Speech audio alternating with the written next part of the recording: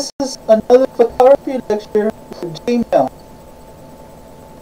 In this lecture, JMill will be lecturing on the telephoto lens, another photography. He will also be lecturing on the point and shoot. JMill will be lecturing the point and shoot camera, and he will be showing us be lecturing images like they're called shoot camera. Point and shoot camera. Point and shoot images. Now, what's the point and shoot images? They're quite simple. There's presets, and there's options, and there's images on the camera. Now you can use images on and the telephoto lens is simple. There's use takes distance. There's options and images like on distant image you will be using for like the distant image, and you will be using like the simple on a building image on top of a distant image. You will be on top of a building on top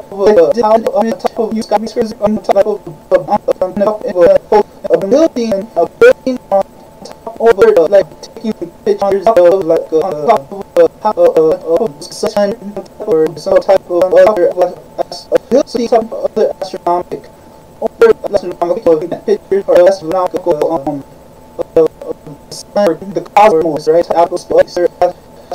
So on the astronomical. Okay, astronomical. So astronomical sure on the telephoto lens or the right? This telephoto lens we got the Olympus camera. So first let's on the Olympus for this lens here we got we're using the Olympus camera.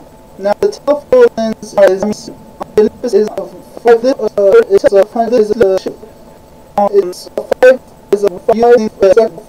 camera. Now the mirror lens is so this camera so this it's a 400.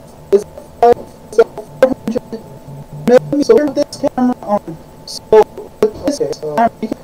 so with this camera you can get a pretty advanced image of the moon. So with this camera with the telephoto lens you can get a pretty people that use as you can see first of all you need a tripod button. First you need a tripod. It's very simple to use on the levers. As you can see you need a pretty first you need a tripod good and levers. You need tripod because you will be taking quality images. You will be taking quality photos of the images. You will be taking quality images. So that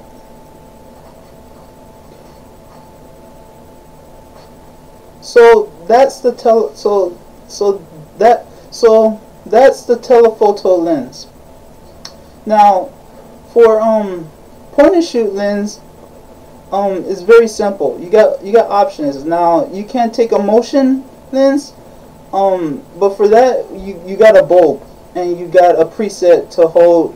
You hold the flash for you hold the flash.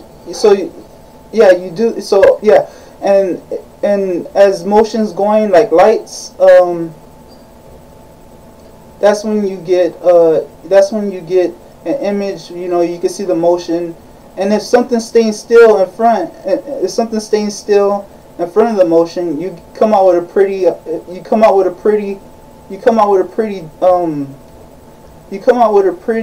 cool point and shoot image, or you come out with a pretty good something cool, something cool. And so this is the point and shoot. The Olympus. Now I have a lens adapter to my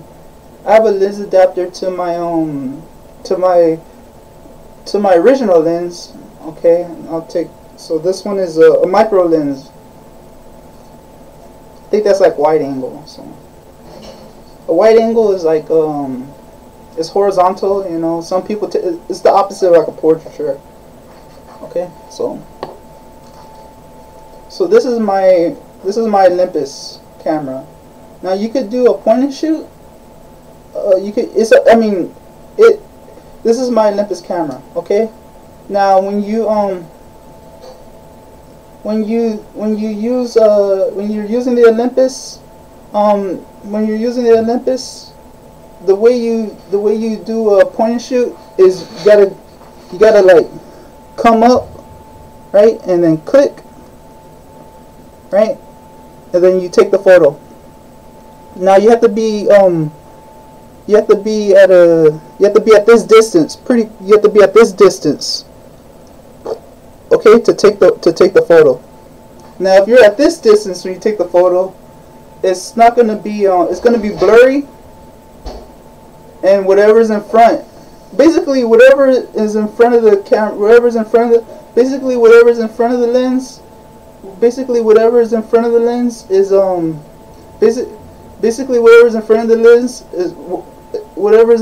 lens is not blurry, and whatever's behind what's in front of the lens comes out blurry. So like if you ever seen an image of like trees, you'll notice how, you know, if the lens you'll notice how if the lens is at like my lens has around a 40 millimeter. So if the lens is at 14 millimeter, then the further the trees is gonna be more clear. But the lens is at like a 40 millimeter, then the more in front of the trees you are, the more clear. Okay, so that does it for the telephoto lens, and that does it for the point and shoot. Okay, I'll see you. See y'all until next lecture.